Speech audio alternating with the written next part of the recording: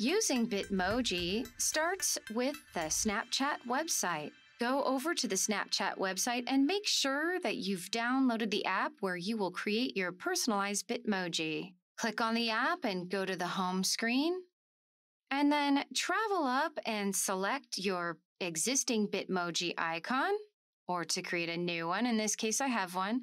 So I'm going to change my outfit, and I do want to say a word about making sure that you dress and configure your Bitmoji for your audience. In this case, I've gone with a business casual dress that can be used anywhere. Bits and pieces of your outfit will be shown to your audience as you're configuring them, and you can see there's designers, fashion, running tracksuits, jeans of all sorts. Let's try on a pair of shorts. And I think something else different for the top. I think I'd like to change my shoes. There you go.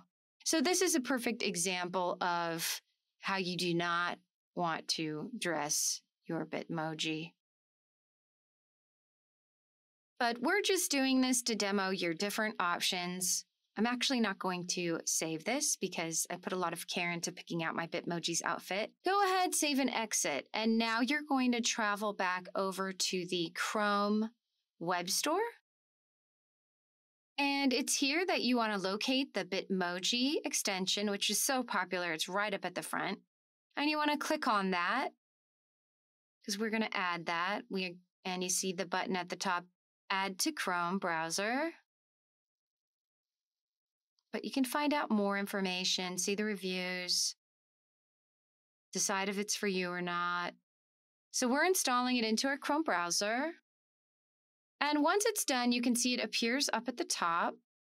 Also using the little extension icon, if it disappears. Now, if I click on the extension icon, I can pull up this particular extension or any extension at any time.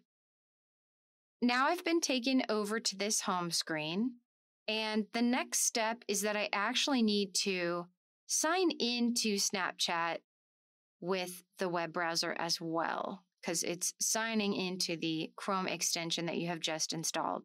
And you'll notice below it, it's talking about how there is now a standalone Bitmoji application. So if you're not a Snapchat fan, you can simply use that and configure one.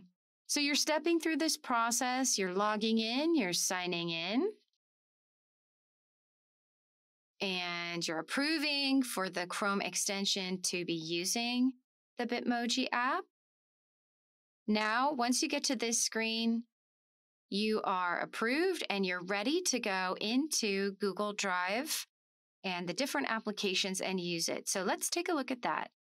Here we are in Slides. So if we travel up to the extension drop-down, now we see Bitmoji is located there. Click on the Bitmoji, and you can begin by scrolling down, seeing if you like those options, or you can create your own by typing in the text. It can't be too many characters, it can't be too long, or it just simply kind of stops working. Let's go with tater tots. Hey!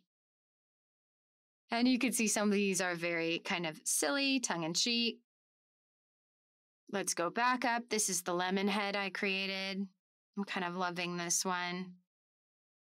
If I want to take a Bitmoji and download it, I go travel to download, and you'll see the only option I have here is the current slide.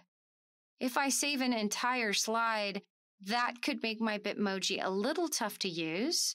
So I'm going to copy and paste this because I do want to show you how you could save it as a standalone.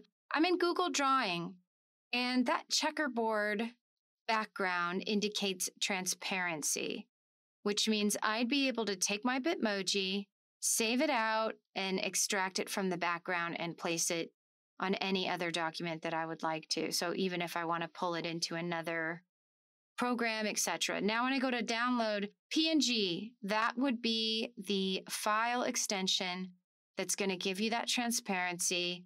I could email it or attach it someplace else. Because if you're within Google Docs, you can copy and paste your image into Docs or Sheets or anything like that. But if you go outside, you would want that. Now we're in Gmail, so I could paste it from the sheet, but now you'll notice down at the bottom of my email, there's a little icon there. If I click on the icon, it brings up the extension, and I can search. This is perfect for Karen. Yeah? Whatever.